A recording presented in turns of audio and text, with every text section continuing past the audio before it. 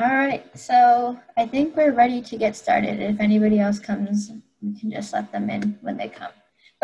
So my name is Safia Bonpri. I'm a junior in the Husky Robotics team, and I'll be moderating this session today. Your presenter for today is Lulu. She's also on the Husky Robotics team. She's a sophomore. We are both very excited to bring you the Introduction to Core Values presentation. From Husky Robotics. And before we begin this presentation, I wanted to introduce myself and my co-host. So like I said, I'm a junior. I was in FLL for 4 years back when I was in elementary school and middle school. So I just overall really love robotics.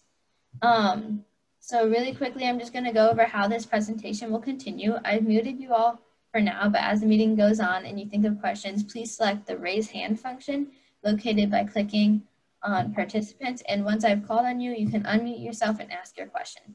We strongly encourage you all to ask questions in the chat if that is more convenient, so we can keep track of asked questions.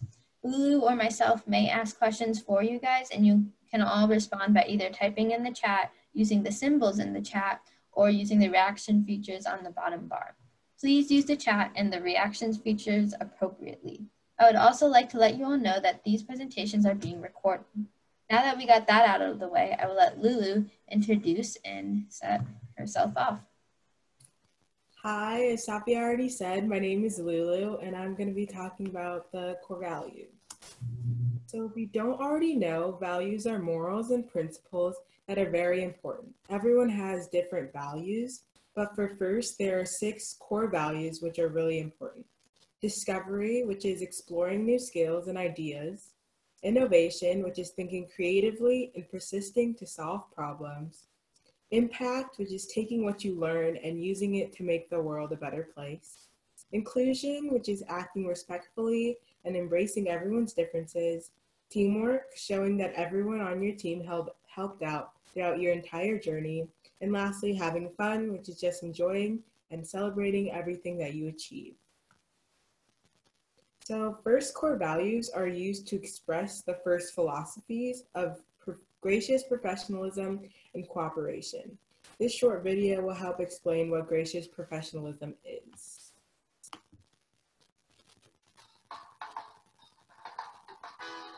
Gracious professionalism can be hard to define, but it's essential to talk about and think about with your team and in your community. The ideals of gracious professionalism tie education to success. According to Woody Flowers, one of the main strengths of gracious professionalism is its dual modality. Gracious is mostly about feelings, both yours and those of others. Professionalism is mostly about knowledge and its application for good. Combining the two is important.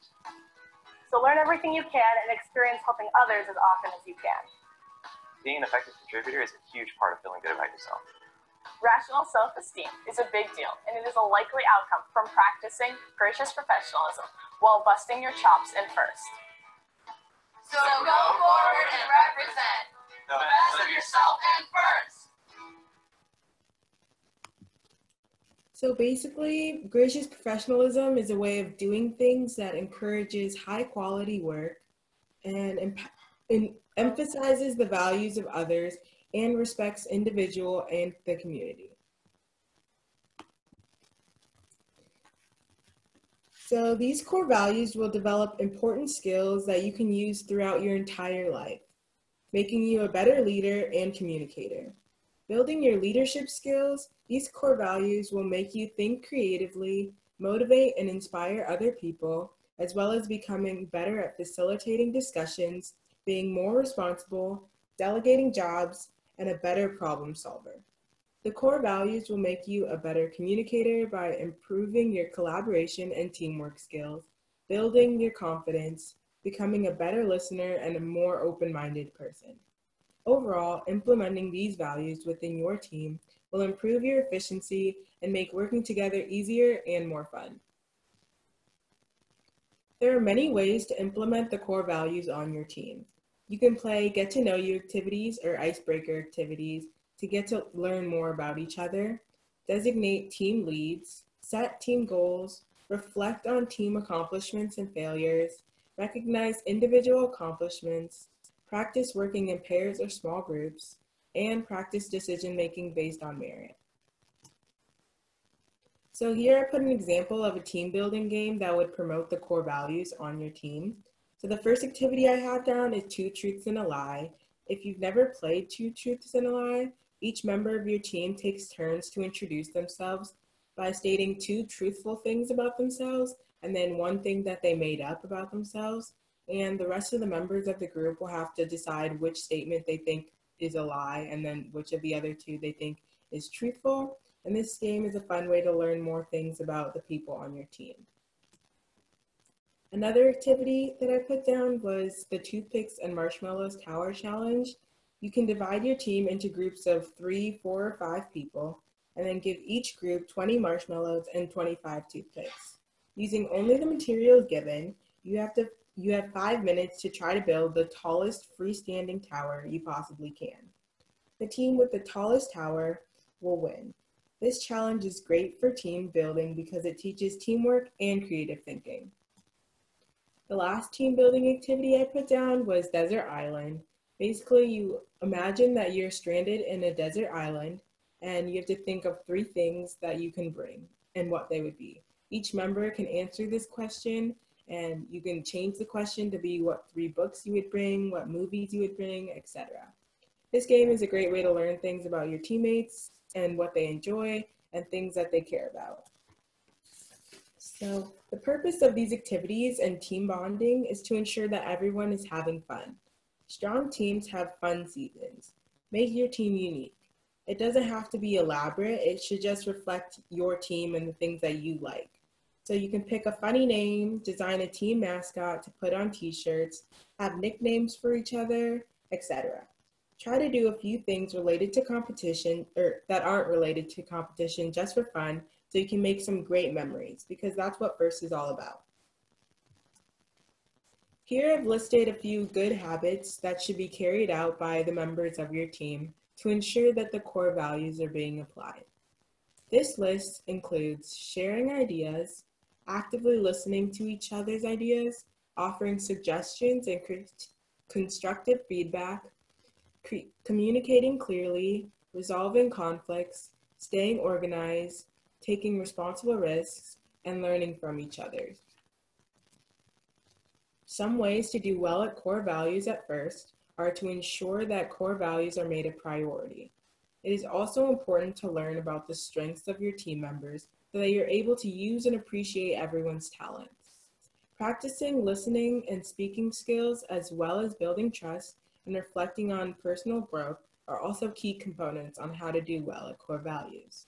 Since there will be no core values activities at competition, be sure to incorporate these core values into your 2 other presentation videos that your team makes. Make sure to reflect all of these values at all times, especially when recording the judging video, to clearly show the judges that your team has spirit and the core values when submitting a video of the team's introduction. Just make sure that video is unique and fun. So thank you for listening, and if anyone has questions, I can answer those now.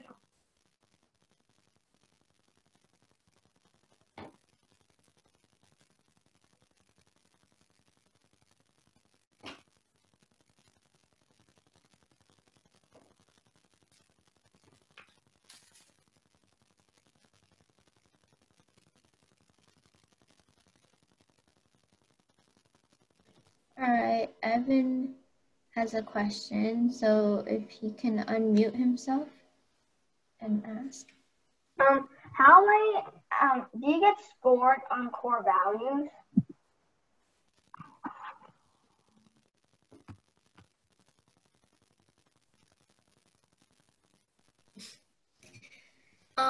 You will not be submitting a core values presentation at all, but you will be scored on core values per se in a robot or your video submission and your project presentation.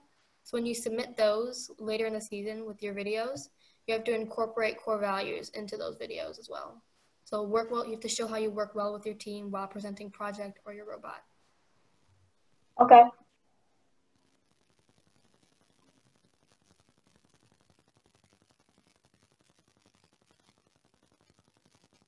Any other questions?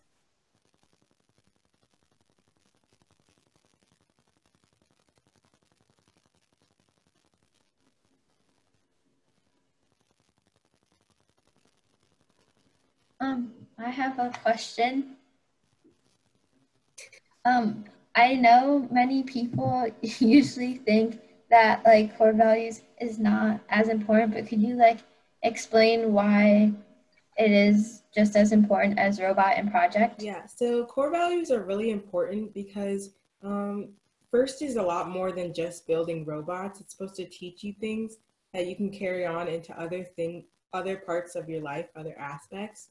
So if you go throughout your first season using these core values, you'll have a lot more fun and you'll just take a lot more from the experience than if you didn't have your core values.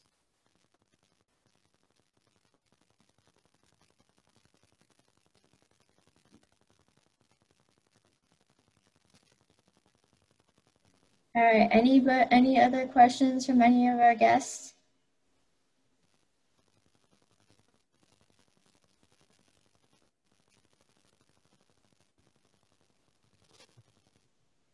Okay, so if nobody else has questions, thank you all for coming. I know Lulu enjoyed talking to you and I enjoyed moderating for you, but that's the end of our session today, so you all can leave whenever you want to. Bye, guys.